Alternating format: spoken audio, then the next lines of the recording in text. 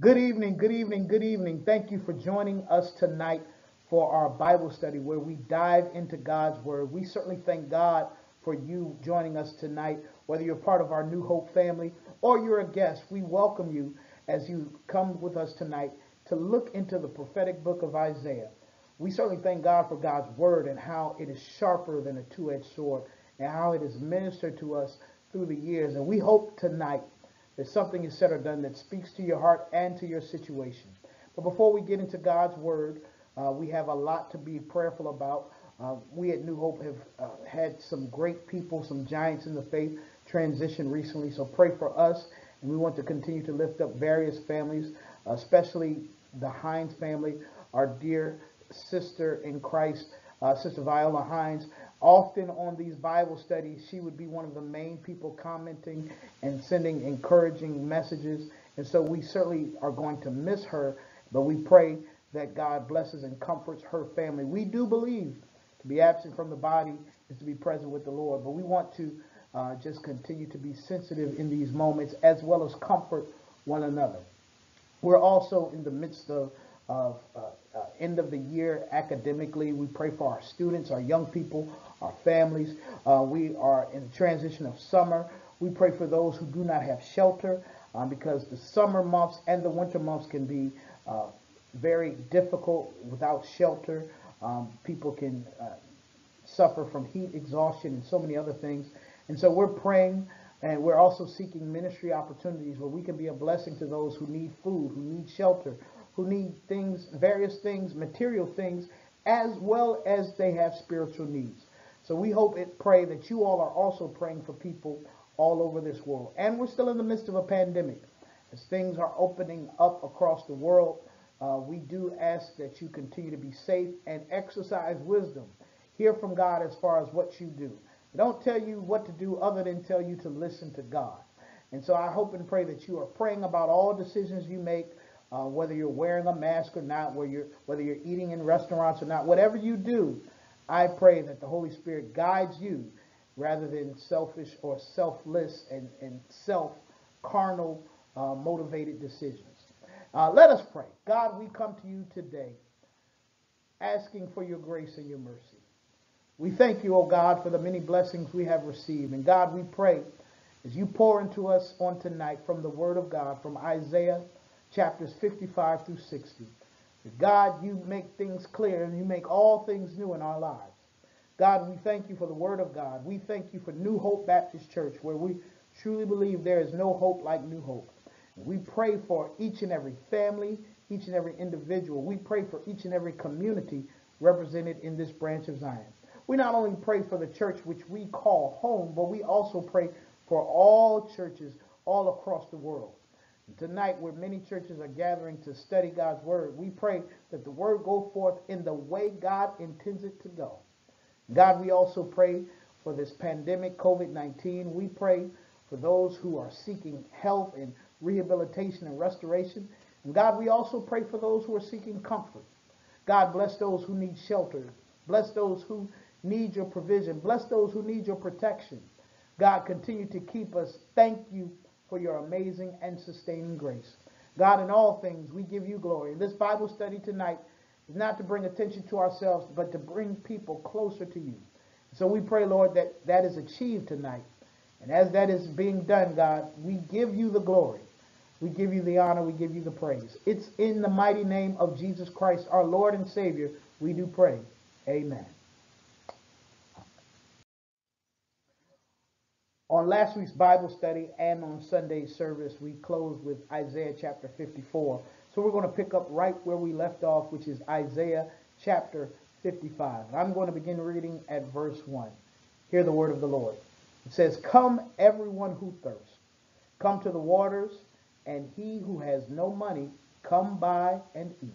Come, buy wine and milk without money and without price. Why do you spend your money for that which is not bread, and your labor for that which does not satisfy? Listen diligently to me and eat what is good. Delight yourselves in rich food. Incline your ear and come to me. Hear that your soul may live, and I will make with you an everlasting covenant, my steadfast, sure love for David. Behold, I made him a witness to the people, a leader and commander for the peoples.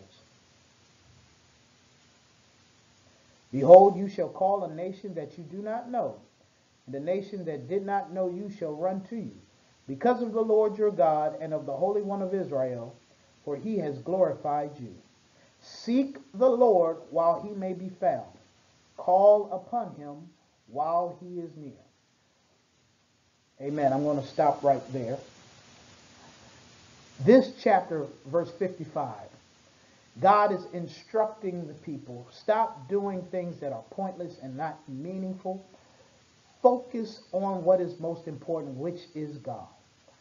Often people put their faith in God to the back burner. In fact, we even see it on Sundays. You see sports games, youth activities, everything is put in front of going to church. But I want to encourage you to not forsake the assembly of saints, but to continue to seek God and gather with other believers. Make God the priority, not a priority, but the priority in your life. God has done so much for us. What God desires is a heart that seeks the Lord in all that we do, a mind that seeks God's counsel. So here Isaiah is trying to redirect the people of God, because if we remember some of the previous chapters, people were focusing on idolatry and everything else but God. But God wants to turn people's lives around. And in order for them to do that, they have to be following God. And so Isaiah instructs the people to stop focusing on all of these things that really don't matter at the end of the day, but focus on God. And likewise tonight, I encourage you to spend more time with God. I ask you tonight, how much time do you spend with God? Do you tithe your time? There are 168 hours in a week. How much time do you spend with God? Is it just on Sunday mornings? Is it just on Bible studies? Do you spend at least 8 hours, maybe even 16 hours a week in prayer, devotion? What are you doing to strengthen your spiritual walk? I tell you, the more time you spend with God, the more you enjoy the relationship with God. It's like any other relationship. The more time you dedicate with heartfelt compassion and heartfelt love and heartfelt genuine authenticity, or I shouldn't say genuine authenticity, but when you have authenticity and true devotion, God does amazing things in your life. And so I encourage you to spend more time with God and make the main thing, and that is God. And so the question asks, what is offered to those who thirst and have no money, those who are seeking more out of life but do not have material things and resources to do it? The response is for them to seek an everlasting covenant with the Lord so that they can receive the sure mercies of David. God is well aware. God is reminding them of the covenant that God made with David years ago, decades, centuries ago. The people of Israel looked up to David as a man after God's own heart, the king who was the greatest king on earth that they had ever witnessed.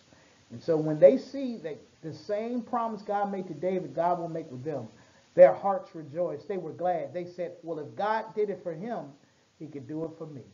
Likewise, there are people in our lives that we see evidence of God's grace and God's mercy. And we can believe that if God did it for them, God can do it for me. But a covenant is twofold. It's not just one person dishing out. It is another person taking responsibility, saying, I will do this. I will uphold my part.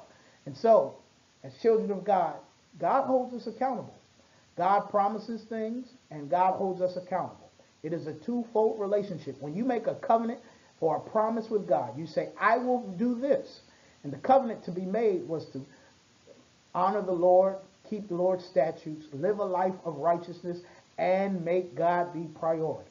And so as we do that in life, as we seek God, the rest will fall into place. God is not a man that he should lie. So if God promises, if we uphold our end of the bargain, God will uphold his end of the bargain. Amen? Amen. We'll pick up in verse 7, which says, let the wicked forsake his way, the unrighteous man his thoughts. Let him return to the Lord, that he may have compassion on him, and to our God, for he will abundantly pardon. For my thoughts are not your thoughts, neither are your ways my ways, declares the Lord. For as the heavens are higher than the earth, so are my ways higher than your ways, my thoughts than your thoughts. For as the rain and the snow come down from heaven, and do not return there, but water the earth, making it bring forth and sprout, giving seed to the sower, and bread to the eater, so shall my word be that goes out from my mouth. It shall not return to me empty, but it shall accomplish that which I purpose, and shall succeed in the thing for which I sent it. For you shall go out in joy, and be led forth in peace. The mountains and the hills before you shall break forth into singing, and all the trees of the field shall clap their hands. Instead of the thorn shall come up the cypress, instead of the briar shall come up the myrtle, and it shall make a name for the Lord, an everlasting sign that shall not be cut off. My God. So much to unpack here. So much just in this particular section. These 7 verses.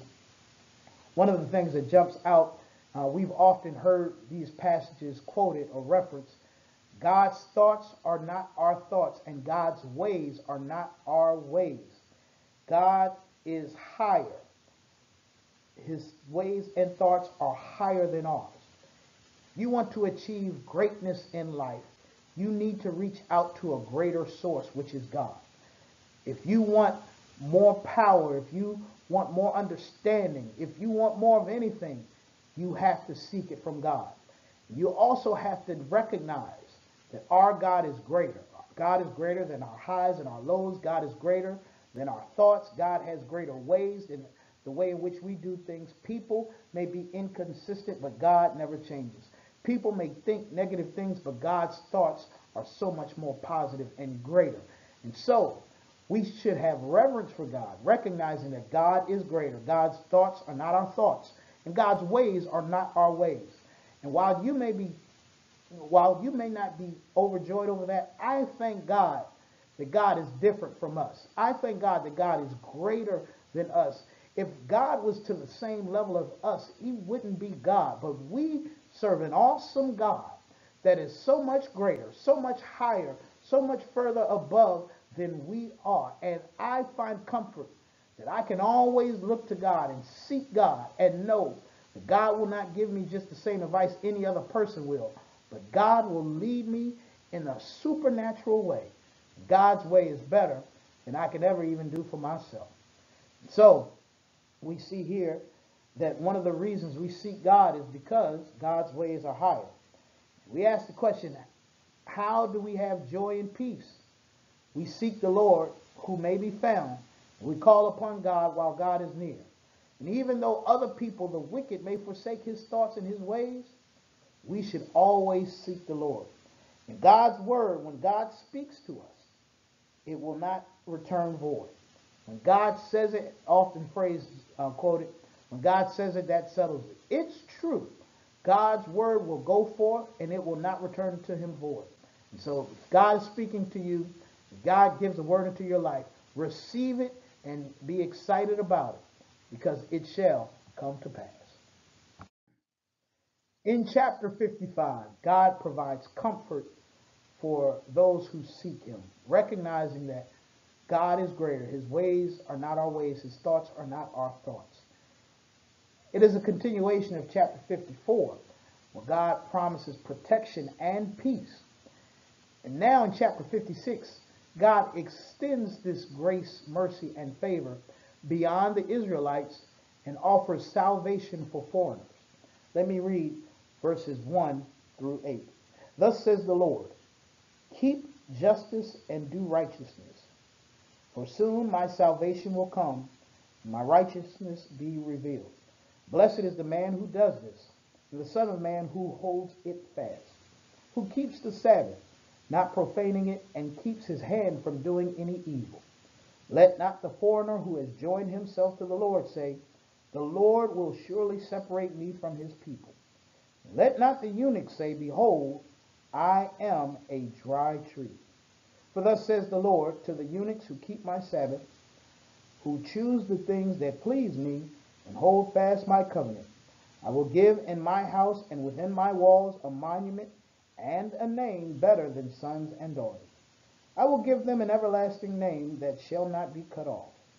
And the foreigners who join themselves to the Lord, to minister to him, to love the name of the Lord, and to be his servants, everyone who keeps the Sabbath and does not profane it, and holds fast my covenant, these I will bring to my holy mountain, and make them joyful in my house of prayer. Their burnt offerings and their sacrifices will be accepted on my altar. For my house shall be called a house of prayer for all people. The Lord God, who gathers the outcast of Israel, declares, I will gather yet others to him besides those already gathered. Wow. Lord says, keep justice and do righteousness. So you want to know what pleases God? Justice. You want to know what makes God happy? Doing the right things or righteousness. If we continue to do that and be steadfast in that, the Lord promises that soon salvation will come. That's the promise for the people of Israel. He says, blessed is the person who does this. People that seek righteousness and justice are blessed. This was not just a declaration for the past, but this is true even today. You never are in bad standing with God when you do right things by people. When you treat people right. When you stand up for justice and equality. When you live a holy and righteous lifestyle. You are never in bad standing with God. In fact, God declares that you're blessed.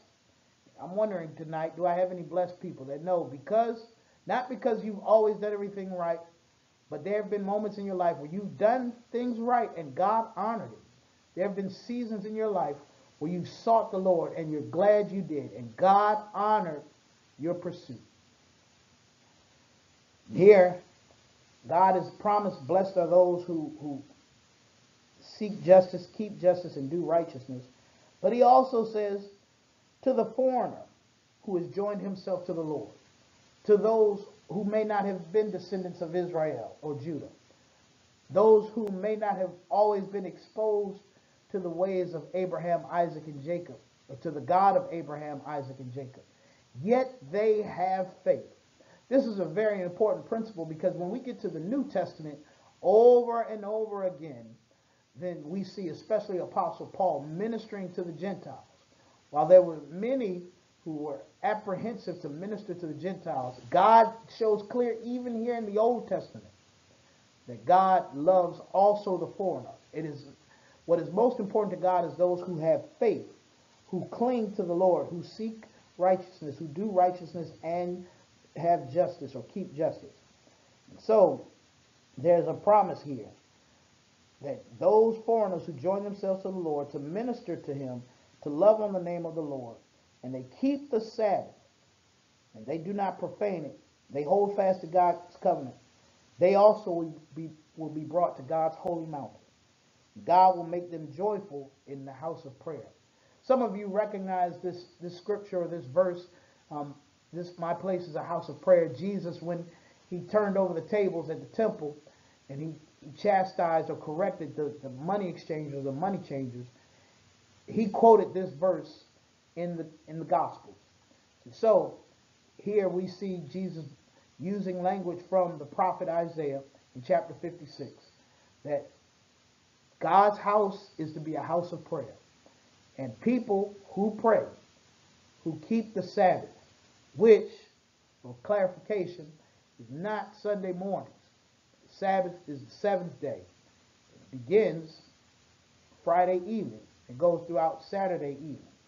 And those who keep the Sabbath, which many people could do a better job of, those who keep the Sabbath and keep it holy, God has a special covenant for those people. And he says, the Lord who gathers the outcasts of Israel.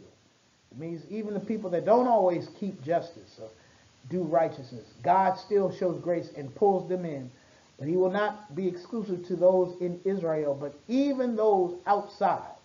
This is a word for all nations, for all people, for all tribes, that God will redeem you as well. Seek God, and God will pull you back in. God will redeem you. God will deliver you. God will take you to the mountain of Zion. Then if we move on to verses 9 through 12, the text shifts a little bit. We see that God gives a place to the foreigners, the Gentiles who hold his covenant, that God is opening his doors to bless those who keep justice and righteousness. Then in verse 9 it says, all you beasts of the field come to devour, all you beasts in the forest. His watchmen are blind. They are all without knowledge. They are all silent dogs. They cannot bark, dreaming, lying down, loving to slumber. The dogs have a mighty appetite. They never have enough. But they are shepherds who have no understanding. They have all turned to their own way, each to his own gain, one and all. Come, they say, let me get wine. Let us fill ourselves with strong drink. And tomorrow will be like this day, great beyond measure. What is the one condition that led to Zion's downfall? What is God addressing in verses 9 through 12? Shepherds that are all about themselves, who have no understanding, but have turned to their own way. Here, God is addressing bad leadership, selfish leadership. We are called to be servant leaders, where we have a heart for God as well as for other people. But when people, as verse 11 says, come for their own gain, that is bad leadership. When people don't seek God and to be led by the Holy Spirit, but rather try to use their own understanding. And the Bible tells us in Proverbs not to lean to our own understanding. But when people are focused on themselves and their own personal gain, that is bad leadership. And bad leadership leads to the demise of not only the leaders, but also those who follow them. So be careful about who you follow. Be very careful about who you cling to, because bad leadership can have ramifications for not only that person, but also you. So be careful and be prayerful about your shepherds, whether it be pastor or your leaders, whether it be government, on your job, whomever it may be. Leadership does matter. Chapter 57, the prophet Isaiah continues addressing issues that have hurt Israel. He deals with futile idolatry. Let me read it to make it more clear. Verse 1 says, the righteous man perishes and no one lays it to heart. Devout men are taken away while no one understands. The righteous man is taken away from clarity. He enters into peace. They rest in their beds who walk in their uprightness. But you draw near, sons of the sorceress, offspring of the adulterer and the loose woman. Whom are you mocking? Against whom do you open your mouth wide and stick out your tongue? Are you not children of transgression, the offspring of deceit? You who burn with lust among the oaks under every green tree, who slaughter your children in the valleys, under the clefts of the rocks. Among the smooth stones of the valley is your portion. They are your lot. To them you have poured out a drink offering. You have brought a grain offering. Shall I relent for these things? On a high and lofty mountain you have set your bed. There you went up to offer sacrifice. Behind the door and the doorpost you have set up your memorial. For deserting me, you have uncovered your bed. You have gone up to it. You have made it wide. And you have made a covenant for yourself with them. You have loved their bed. You have looked on nakedness. You journeyed to the king with oil and multiplied your perfumes. You sent your envoys far off and sent down even to Sheol. You were wearied with the length of your way, but you did not say, it is hopeless. You found new life for your strength, so you were not faint. Whom did you dread and fear? So that you lied and did not remember me, did not lay it to heart. Have I not held my peace even for a long time, and you do not fear me? I will declare your righteousness and your deeds, but they will not profit you. When you cry out, let your collection of idols deliver you. The wind will carry them all off. A breath will take them away. But he who takes refuge in me shall possess the land and shall inherit my holy mountain. So, a couple questions to ask. One question is raised in verses 1 through 2 where it talks about the good and the righteous passing away. But because there's so much wickedness going on, people don't understand what God is doing. God is providing rest and peace for the righteous people so they don't have to suffer because of the evil and the wickedness and the unrighteousness by the majority. Sometimes, and I want to say this for those, especially those who have lost loved ones, sometimes God causes a loved one to transition, to pass away, so that they don't have to suffer and deal with certain people and certain things anymore. Sometimes God takes people away, not because of any wrong they've done, but because of the wrong around them. God cares enough about people to take them to a better place so that they don't have to deal with chaos and tribulation and trials anymore. So I hope you find comfort in knowing that God sometimes takes people so that they don't have to deal with negativity. Then he talks about the wicked in verses 3 and 4, sons of sorcerers, people that are all about magic and things not of God. People who are offspring of the adulterer, children of transgression, people who are picking up bad habits and sin that has happened for generation upon generation. What sins were they guilty of? Idolatry, hurting the children, and sacrificing to false gods, and making alliances with other kings. Idolatry, making something else your God. Slaying children or hurting children. Many people today have been guilty of neglect, abuse, and abandonment, causing adverse childhood experiences or trauma to children. This is a sin and not pleasing to God. God bless the babies that live in these type of conditions in which people do negative things to them, maybe even physically hurt them. My prayer is that God protects all children. My heart was saddened earlier this week. I heard of a story of a 6-year-old girl who was shot in Philadelphia. We need to end senseless violence in our communities. As parents, we need to take better care of our children. Let us be led by God and protect them physically, protect them mentally and emotionally, protect their peace of mind. Let us be a blessing to our children rather than hurting them. Let us also continue to focus on God. Not everything else. Again, I know I'm beating a dead horse, but idolatry, sacrificing to false gods, takes you away from God. So as nice as that car is, it's not God. As nice as that house is, it's not God. There's only one God, and that's whom we should serve. Why would, or who would be the one to possess the land and inherit the Lord's holy mountain? Only those who put their trust in the Lord. Song says, I will trust in the Lord until I die. I hope that's your testimony tonight, that no matter what happens, you will trust in the Lord. Who will receive the promise of dwelling with the Lord? Those with a contrite and humble spirit. We see it in verse 15. Let me begin reading at verse 14. And it shall be said, build up, prepare the way, remove every obstruction from my people's way.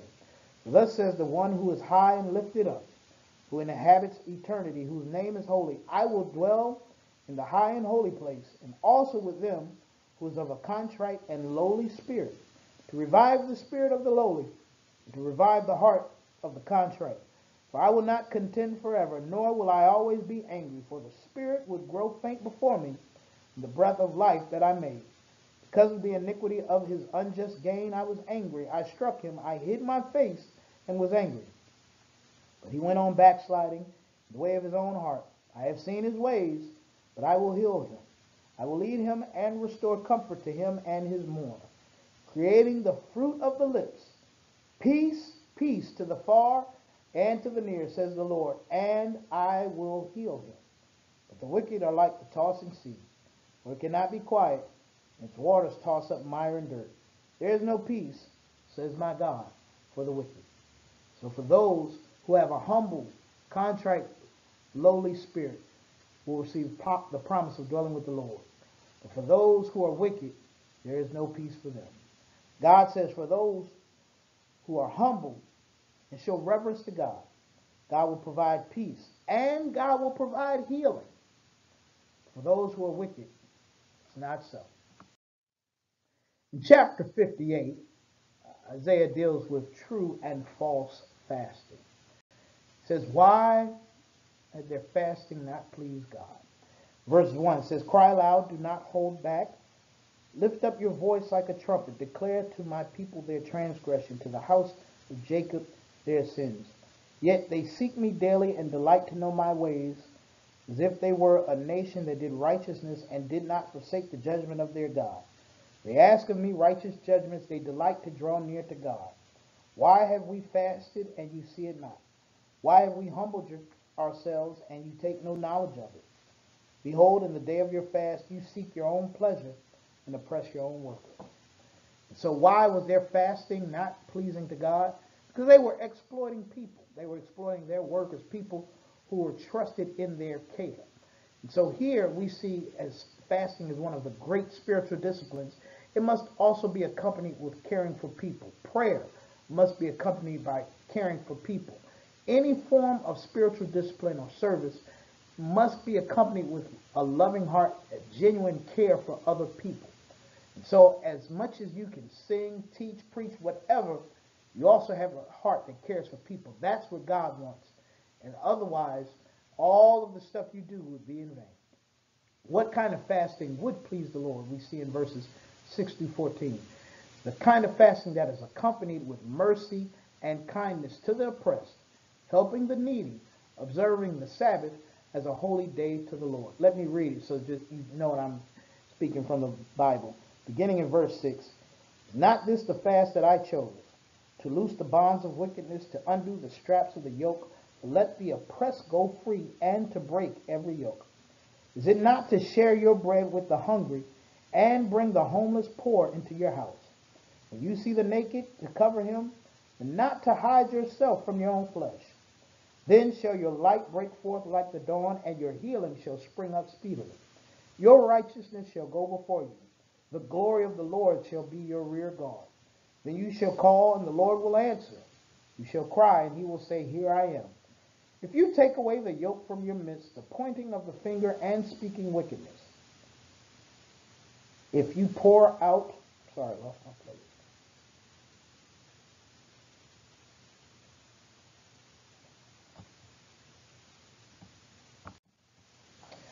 If you pour yourself out for the hungry and satisfy the desire of the afflicted, then shall your light rise in the darkness and your gloom be as the noonday.